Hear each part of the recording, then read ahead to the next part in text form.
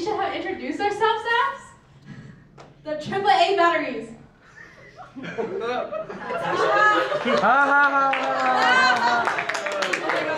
you guys. Hey, Aerin, that's kind of rude. You know, I'm sure many of you guys have felt embarrassed about saying something that nobody else laughed at, or you regretted not saying something that you wanted to say. Well, let's hear what our next speaker has to say about that. She is not only a current PAACx representative for ASU, but she is also a phenomenal graphic designer, including making the graphic for this event, and a photographer as well. She's a second-year major in business administration and design from Hawaii. She'll be talking about the construct of being cool and how being cringe is actually being cool. Let's welcome Aerin.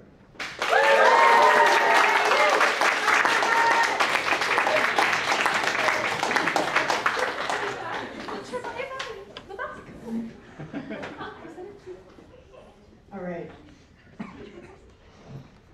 Before I start my talk, I have a question for you all. Has life in the past week been like really, really good for you? Like, can we get a show of hands? Like, who's doing really well right now? Okay,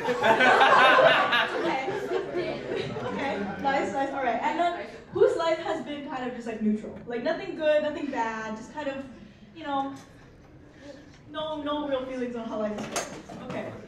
And lastly, whose life has felt kind of shit lately? Like, anyone kind of, because that's where I'm at right now. Okay, I'm glad to see that it's like an unusual thing.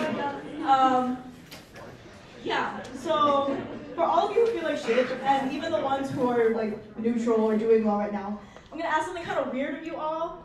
Can you join me in screaming like as loudly and freely as possible? Like, I'm on the stage here, so that kind of means I can do whatever I want. So I'm asking you all to scream with me. Yeah, don't make me look like a fool while I scream by myself. Okay? So on three, we're all gonna scream together. And you better take this chance now, because how often is it socially acceptable to scream in public now, right? Okay, ready? 1, 2, 3. Yeah! That was beautiful. I really appreciated that. That was so intimate too, guys. Thank you all for indulging me. So, I've been told I seem like I have my shit together. I don't know whatever gave that impression, and I certainly don't feel that way. I'm extremely awkward, overthink like hell, and I've spent most of my life in my head than in the present. For one thing, I'm here to uncover this illusion of curation that I present myself as, which is something I feel a lot of us hope to do as well. I'm an extremely emotional person. It's kind of a bummer that we live in a world where we kind of have to put a cap on the emotion that we're allowed to express to the rest of the world. You can't get too passionate about something without being seen as hysterical, too much, or just interesting. And how do we expect to thrive in a world that demands we push so much of ourselves down? As I've grown older, I try to figure out how much of myself to reveal to those who I meet, which varies to different degrees depending on how well I think they will receive it.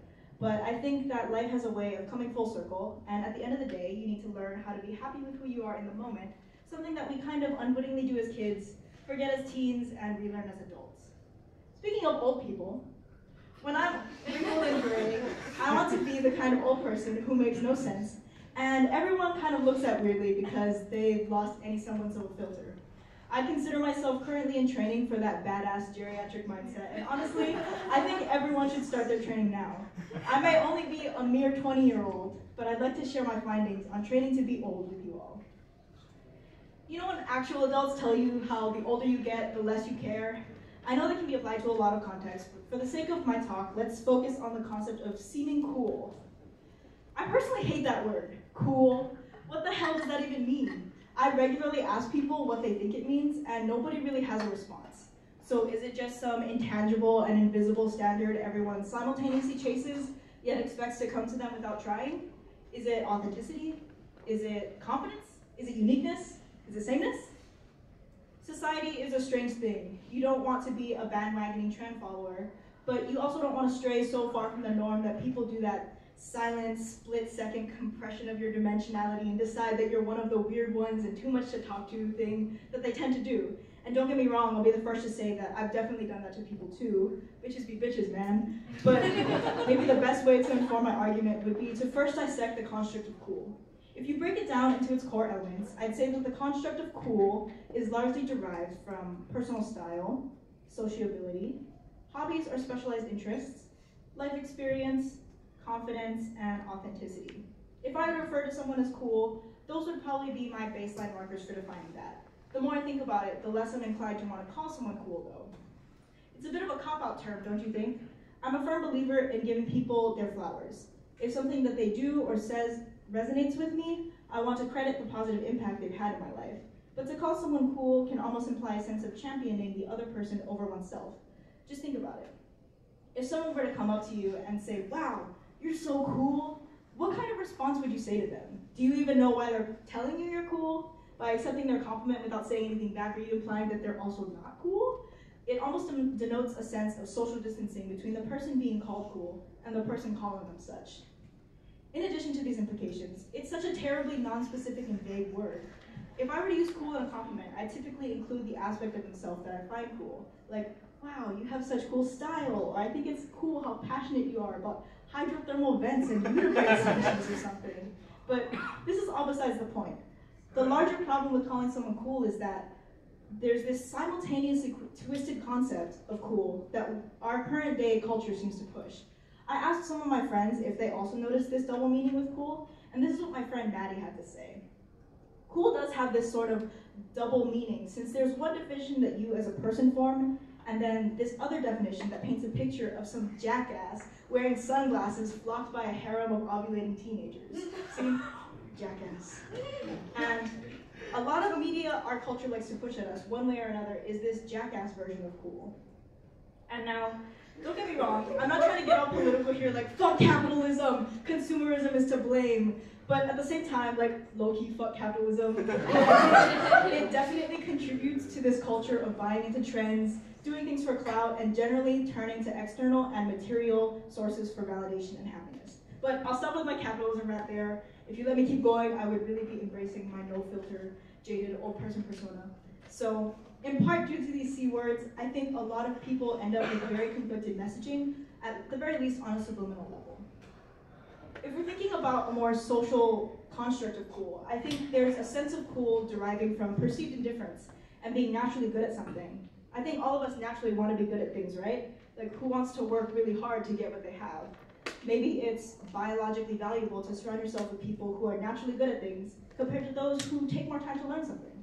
Now, I didn't realize this talk was going to delve into so many different sectors, so let's rein it back in. So we have the two C words and their contributions to material wants and social constructs that emphasize minimal effort to get results. And that can be translated as wanting to be perceived as good at everything you do, being naturally charismatic, not having to try too hard to fit in or get other people's attention. And lastly, just good old Hollywood. With the media's perception of cool, personal style is only part of the puzzle. When you think about media portrayal of cool people, what do you think of? A hot, charismatic Ryan Gosling who gets all the women? A hard-working and sweet-turned workaholic ladder climber, Anne Hathaway? Or maybe it's a hot and refreshingly exciting Kate Winslet. Did I really say hot that many times? Okay. But whatever, she does whatever the hell she wants and will sweep you into her world of adventure. Maybe you don't necessarily connect to these aspects of these fictional characters, but Hollywood still knows just how to target those dopamine centers, or at least mine. And if you don't know what I'm talking about, then I'll provide you with the briefest of brief summaries of Crazy Stupid Love, Devil Wears Prada, and Eternal Sunshine of the Spotless Mind. So, basically, Ryan Gosling is a ladies' man who has no intention of dating women. He just picks up women at the bar, takes them home, keeps it as impersonal as it gets, until he meets Emma Stone and falls in love with her quirky ass. Honestly, maybe she makes more sense as the cool person case study. She's like a hot, innocent, doe-eyed girl with a great, albeit naive, personality who's dating a total dork and doesn't realize she can pull way more than she is with her dweeb of a boyfriend. But the part of this story that really gets you is the fact that a dorky yet cute, confident girl could pull this man whore and turn him into an honest and emotionally vulnerable man. Isn't that what every I can fix him girly wants? I mean, maybe, I don't know. I probably shouldn't speak for other people. But I think you kind of get the gist. But this was just my tribute to fuck Hollywood too. I don't really want to explain Devil Wears Prada and Eternal Sunshine anymore, so either watch them or suck it up. But essentially, Hollywood seems to reinforce cool person archetypes like manic pixie dream girls, bad boys, and of course, just hot people. I have like this obsession with hot people.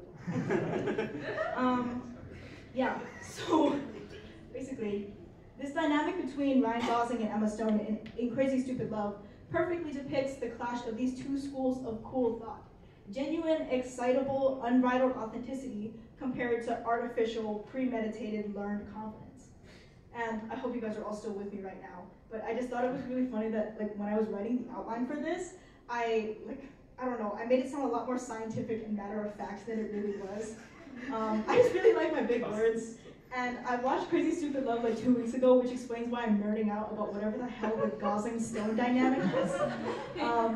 But now that I've done sufficient shitting on the constructs of society that have made the concept of cool a strange phenomenon to exist in our world, I think it's time for some actionables. So, I figured it'd probably be good to have you guys take away something from all my geriatric ramblings. First off, I've been intensively turning over this concept of cool in my mind for a while now, and I can say that it genuinely hasn't stopped pestering me whenever I hear the word cool. My first word to the wise would be, do your best to remove the word cool from your vocabulary when describing other people, or yourself if you're narcissistic like me. But even if you mean it with the best intentions, I think it's inherently an alienating word. Subliminally, you are implying a discrepancy between you and the other person. If you admire something specific about that person, I think it's more beneficial for both of you to get more elaborate with your compliments. Also, it's just more fun that way. For example, earlier I noticed the way Augie carried himself as an MC, and I just thought it was very admirable and inspiring because he just seemed like such a natural at it. Thanks. Okay, so this leads me to my next point. Stop making excuses for yourself or others. If you want to do something, just do it, bro. I don't know what compelled me to give this talk because I'm shitting myself right now, and my hands are 100% way sweatier than I want any of you to know. But I didn't plan that compliment ahead of time. That one came straight off the dome.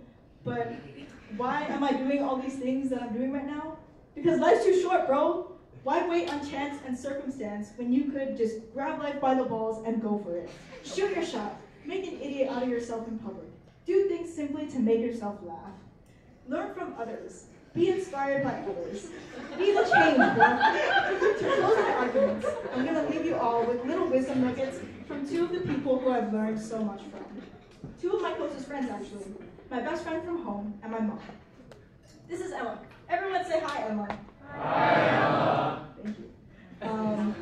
Emma once told me that the only person you should be trying to make laugh is yourself. Evidently, Emma is one of the funniest people you will ever meet. In a room full of however many there are of you, this is what I kept in mind while I was working on my talk. At the end of the day, the only person you can control the happiness of is yourself. Might as well raise yourself up if you're going to be the one going home with yourself, you know? Unless you're in a relationship. Good for you. Whoever enjoys your friends. But yeah, the amount of times I've said things with an emphasis on making others laugh more than myself, it instantly started to breed a sense of fraud and insecurity in my mind. I'm going to laugh at what I'm going to laugh at, and you're going to laugh at what you're going to laugh at. End of story. This is Auntie Kelly. I call her my mom, but you guys probably shouldn't call her that because she's not yours. Everyone say hi, Auntie Kelly. Hi, Auntie Kelly. My mom gives me some of the best advice ever. I'm blessed to have a mom that I can talk to and tell everything to. This is also my mini PSA to show your parents more love. If you're out here giving your flowers to your friends and the people you think are cute, your parents best be getting dump trucks full of flowers. I digress. My mom once said to me, it's okay to be a tryhard. Life is more interesting when you don't settle for what is familiar. The people that make fun of those who try hard are the ones who settle for what is safe, and they will live with regret. And while we're not necessarily talking about the act of trying hard, there is a great deal of effort that goes into being true to yourself. Apparently being true to myself means being weird and off-putting. I tend to say a lot of whatever's on my mind and live to regret the things that I say after the fact because nobody got it. Also, I'm just generally bad at filtering my thoughts. Apologies to those that I unintentionally offended with my silly little observations. Even if you aren't, I'm definitely still thinking about it. Aside from that, those that would rather stay in the comforts of social acceptability, living untrue to themselves, will be the ones to truly live with regret. Coming from someone who has always been a try-hard overachiever in all aspects of life, this is the biggest thing that I believe is actually worth trying hard or not looking cool for. Learn to embrace yourself. Even if you're cringe, at least you're free. Hopefully none of what I'm saying is new information to you. We all know social media fucking sucks. We all know that Hollywood perpetuates impossible standards. But I hope this serves as a reminder of how much fun life can be when you let it be. The only person who's stopping you from dancing in the rain and whooping with glee is you. Feel your emotions. They're there for a reason. Even the shitty ones have a purpose. If you're spending most of your days feeling shitty, there's probably something else you could do with your time. Be inspired by what resonates with you and what doesn't. Take action in your life. We spend too much of our day numb on autopilot. I think life is a series of repeatedly waking up to the infinite possibilities of the world and choosing to do what you want, rather than just letting life happen to you. I promise you it's much more fun this way. Okay, before I wrap it up, I have a homework assignment for you all. So you should have a piece of paper if you're sitting at a chair with a program. If you don't have a pen on you, that's fine. Feel free to take a photo of one of these screens that are projecting said homework. And yeah, so basically what I'd like you to do is take this piece of paper and write one thing that you want to do, but always make excuses to not get it done. Remind yourself why it's important to you and what you'll get out of completing it. And then secondly, I want you to write a deadline about when you're gonna get it done by. Lastly, I want you all to write the name of a person who inspires you.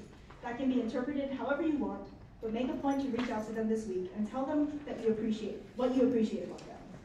It'd also be a great time to practice those more specific compliments that don't use the word cool. And now, for something I never thought I'd get to say, thank you for coming to my TED Talk.